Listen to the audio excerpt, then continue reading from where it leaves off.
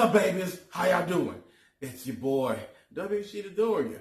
Here coming at you with an AEW review because we just finished watching it. And oh my fucking God. Son. And daughters. Like this was better than I expected. And I actually wasn't expecting this show to be as good as it turned out to be. And it wasn't because of the match work, but because of the story building and intrigue and excitement for next week's episode. AEW is doing it again. And it's funny. It's funny because they did one of their rare non-opening match moments where basically Moxley came out. And it makes sense. Moxley just won the belt.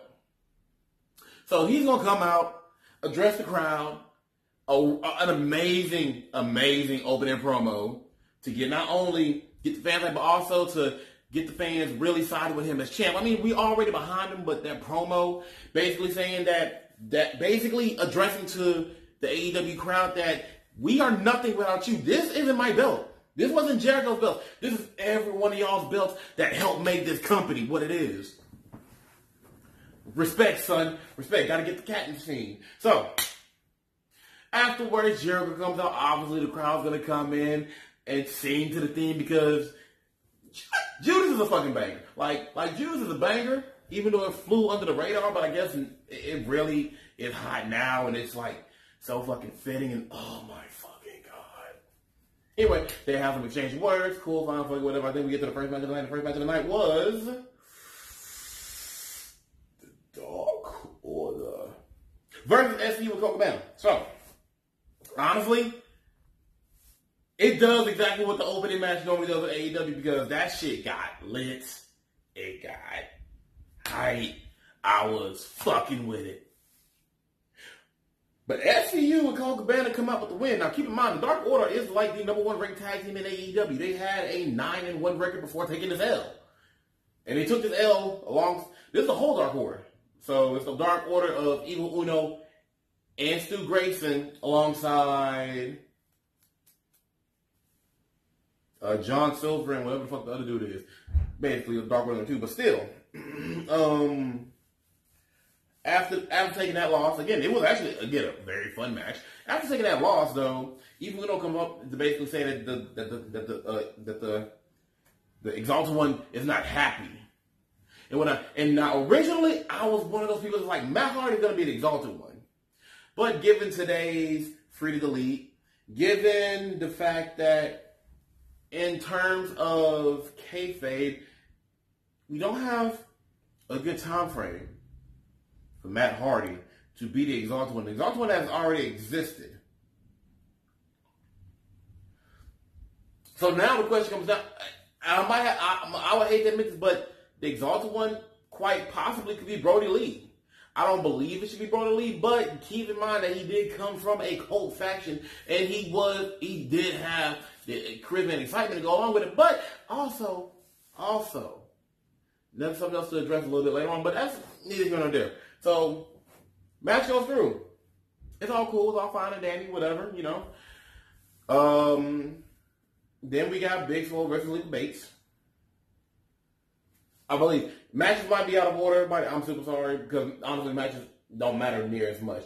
But Big Swole versus Lethal Bates, very quick match. Big Swole doing Big Swole do. Out here dripping sauce on them bras. That's what I like to see. Then we get Cody coming out here on the mic. Cody, you know, Cody's being Cody's like, to be honest, I cannot process the fact that I got whipped. I was in a fucking cage match, lost the ring, like MJF got the fucking ring, and I lost the purse all in the span of this whole feud, or this current feud. And I don't think me and him are done, but I cannot accept it until he comes out here and comes out here and says that he beat me fair and square. And Jake, the Snake Roberts comes the fuck out. You're like, I lost my fucking mind. Dude, Jake the Snake Roberts, one of the most slept on wrestlers of all time. One of the greatest promo man out there. Like literally the man who should have been the higher power. Back in the fucking day, him or, Chris James, but Jake the Snake Roberts should have been the higher power back in the fucking day, but wasn't chosen even though he had the mic skill and charisma for it. Comes out in 2020 after everything he's been through. Coming back from the brink of death to deliver the coldest promo. Basically coming out as a harbinger of doom. Boom. Everything that's going to go boom in AEW soon. Because he has a client. And as a representative of his client, he came out to deliver a message not only to Cody, but to everybody in AEW. And not only did he deliver that message, he reminds Cody that he is a badass because you do not turn your back on anybody that you are afraid of or that you fear. And walk smooth the fuck off. Ooh, babies, god damn. Ooh, Cody, boy, I don't know who you done pissed off in wrestling heaven, but they is gunning for your ass, like they gonna get you. All right, zoom past that. And also his thing, because who is gonna be Jake the Snake Roberts' client? Now then, between the leader of the Dark Order and now Jake the Snake Roberts having a client, the question is who's it gonna be now. Ideally, it was thought that the Murder Hawk was gonna make his debut tonight, but I did not see him. But he did like one of my tweets. So, I'm gonna go ahead and link the Twitter in the bio, go ahead and check it, cause, check your boy out. But still, that's the point. Who is Jake Roberts' client? Now then, while I just said that the Exalted One could be Brody Lee, I don't want him to be it. Honestly, give it to Raven. Raven could work just as good, if not better than Hardy for the Exalted One's role. But as far as who Jake the Snake Roberts' client could be, it's going to be between Lance Archer and the Murder Hawk or Brody Lee. And then I saw somebody posted on Twitter because Jake called Cody Caesar. Caesar was betrayed and murdered in the eyes of March 15th, I believe, is around that time. March 18th will be the following Dynamite, and Brody Lee's 90-day no-compete clause will have expired just in time to appear in that Dynamite in Rochester, New York, where he is from. So, somehow, some way, I believe we are going to get a resolution to the Brody Lee scenario about what his role is going to be. Is he exalted? Is he? Oh. I'm sorry, baby, I'm a little tired. I've been working the whole day, and I just got to watch it. Ooh, I don't feel like it. Is he the Exalted One? Is he the harbinger of doom coming to AEW? What is it?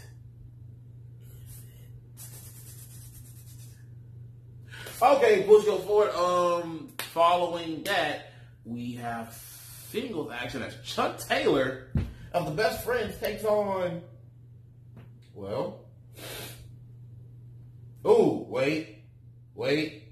Hey, no, okay, that's the thing. It's a little late. Yeah, like I said, it's out of order because fucking order, whatever. We have Chuck Taylor versus.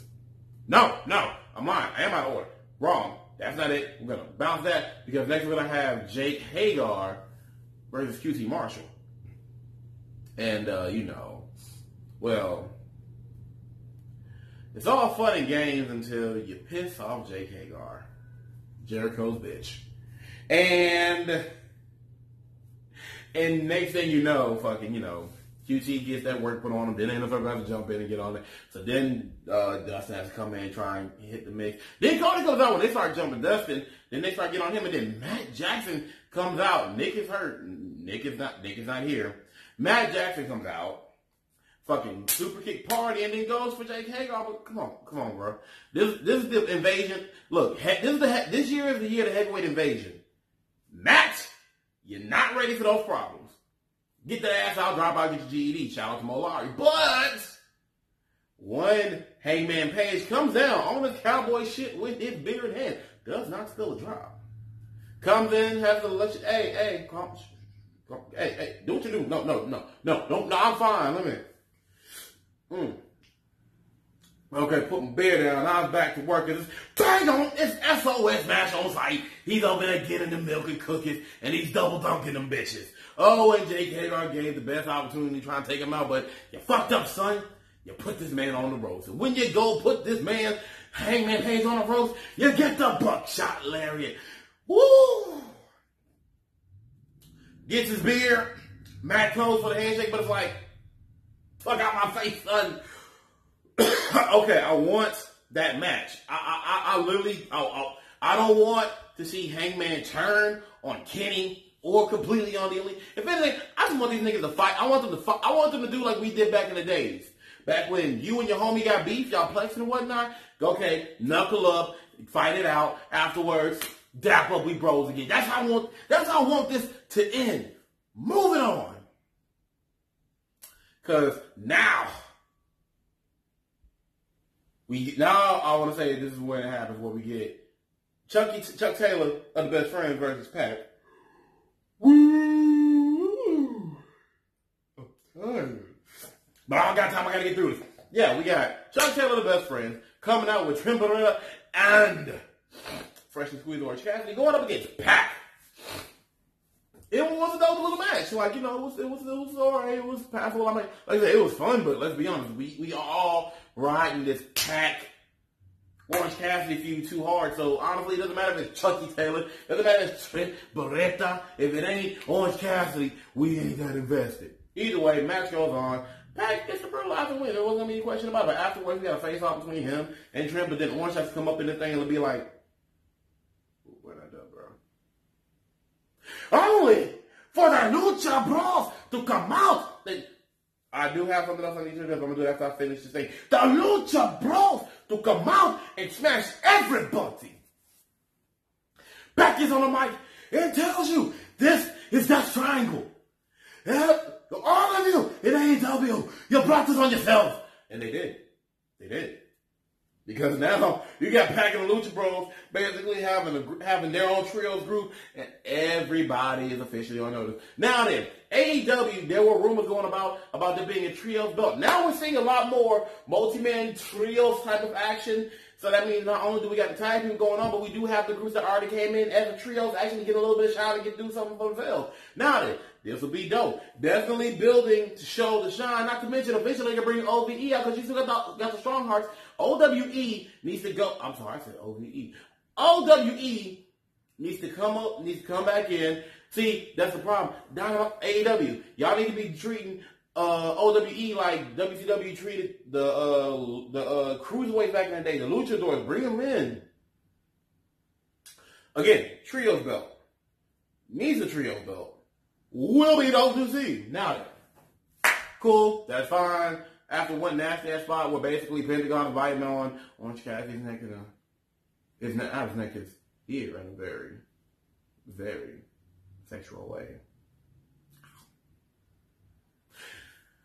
Then we get, the best man on the motherfucking mic in AEW as far as heels go. MJ fucking F, and goddamn, I hate MJF so fucking much, but I gotta respect this man. You gotta respect MJF's work, his ability to actually go in the ring, his dedication to being to be honest, for anybody who says that wrestling is dead, MJF is one of those guys that's bringing it back to life. MJF is the best heel in the company. More than Pac, more than the Lucha Brothers, more than the Dark Order, more than Jericho and the Inner Circle. MJF is the best fucking heel in the company and possibly the world. I cannot think of a better, more despicable heel committed to being what he is than MJF. Honestly, round of applause, MJF, you fucking bastard. You sweet, beautiful bitch. Now we go on to the main event of the evening, where a unnecessarily enforced stipulation being is that if Moxley can make it out by himself, Jericho would leave the company for 60 days. Now then, Jericho will be going on tour with Fonzie pretty soon, so he's going to be written off somehow, some way. I kind of figured it was going to happen tonight, but it did not, because as we were going to get a tag match of Sammy Guevara and the champion Chris Jericho versus Darby Allin and the current AEW World Champion Jon Moxley. Moxley got that ass jumped. Should have thought we all knew it was going to be coming. Of course, he doesn't come through the traditional way. He always comes out to the crowd. So you had Proud and Powerful and Jay Carter waiting in the crowd to jump that ass. They jumped that ass, knock out that ass. That ass is incapacitated for the whole match. But this is definitely a shining moment for Darby Allin that put everything on his back. God damn, bro. On God. Darby Allin is going to be AEW champion sooner rather than later. And I'm pretty sure before MJF becomes champ. Fuck, I love Darby Allin. This is another shining performance. And he, literally, in defeat, this man shines bright like a fucking diamond in the sun. Son, put on. Definitely a good main event. I fucks with it. I loved it. I thoroughly enjoyed it. It was good. So, again, he gets that L and then gets jumped by the inner circle. But Moxley brings his ass out. Like, Moxley got fucked up for like a solid ass 5-ish minutes. And came the fuck back out. Like, kudos to him. He fucking committed to that shit. But he came out, tossed the chair on the inner circle, then started whipping ass. But come on, it's 1-on-5. Even with the best of circumstances, you still getting your ass whipped, and he got his ass whipped up to the stage, and then he got the inner circle an asshole, bro, because he got the Shield Cerberus powerbomb through a fucking table off the stage. I'm just like, y'all disrespectful bitches. Okay, so let's go ahead and run through this real quick, because this was not a great episode of Dynamite because of what was going on in ring. This is a great Dynamite because of excitement building, story building, and then also the in-ring work was not bad, but just literally giving me shit to want to grasp onto for next week. They're still doing a good job. This is definitely a good post-show because, of course, they're going to have to go back and talk about what happened at the show. And it's fine. I mean, this is definitely when you cannot afford to bring in some of the lesser seen talent for shows where you need to actually have the stars and the people involved in the pay-per-view and continuing to build on feuds, and they're doing it, and it's so fucking good. Let me see. I gave Revolution a B+ to an A-. Today, I'm grateful to say that this was a solid A episode. Near perfect. I wish I would have had a debut though. I'm sorry, fucking eat. I wish it could have been a Matt Hardy, but I also figured that it wasn't really gonna happen because they're still working out the free delete deal. So we still got that going on. I might talk about that in the follow-up video. But we still have that going on. We still have Brody Lee not here on the cuff, and I was expecting to see Lance, but he didn't show up tonight. But with the inclusion of Jake the Snake fucking Roberts, basically killing it with still building on the feud, now going from the tag teams of the Young Bucks versus the tag team champions of Omega and Hangman. Now it's more compact. Now it's really focusing on Hangman and Matt. And honestly, Matt was the one doing a lot of the talking that actually got this shit moved forward. And this has been building. So yes, I want that match. Cool. We are still reminded of how good MJF is. Big Swole got a nice little bit of shine, and thank God it is, because I want Big Swole to go with Big Swole versus Nyla Rose is gonna be fucking great, solid, good.